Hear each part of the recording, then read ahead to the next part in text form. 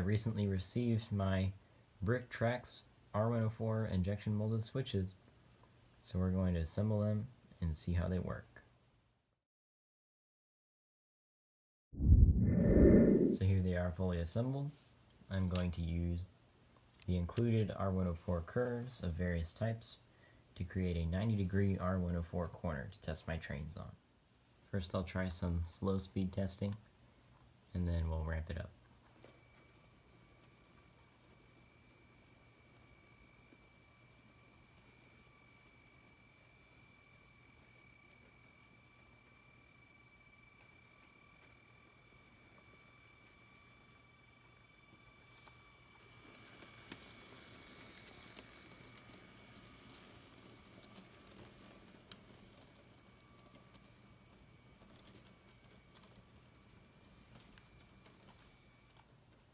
Now backing through.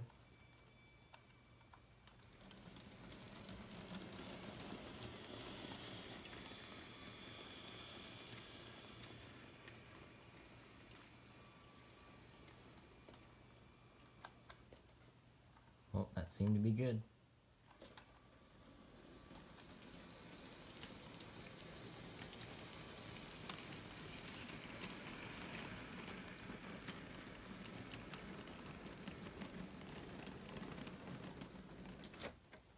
Once again, a successful test.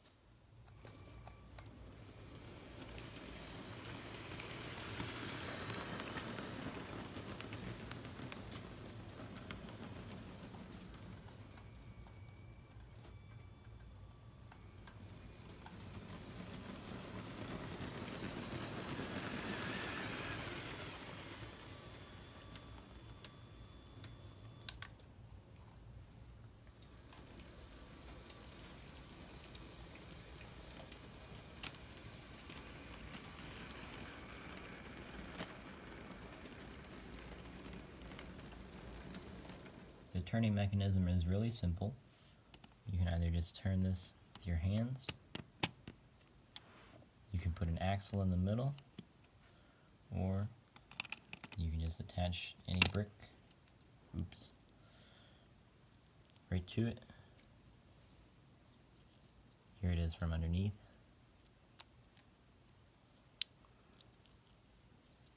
Just turns this bar.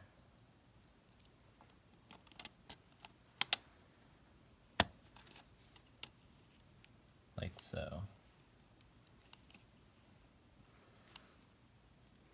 This is very simple, but it allows us to make Lego switch stands realistically for the first time, which I'm very grateful for.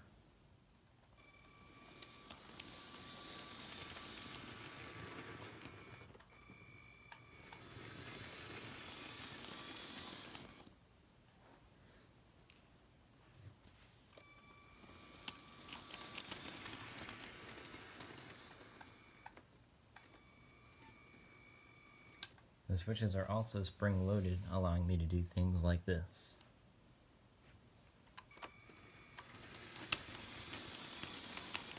Train goes right through and out the other direction.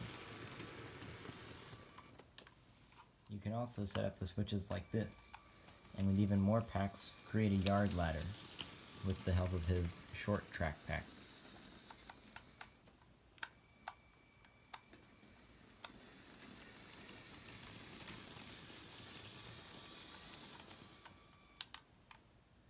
Overall, I really like these switches.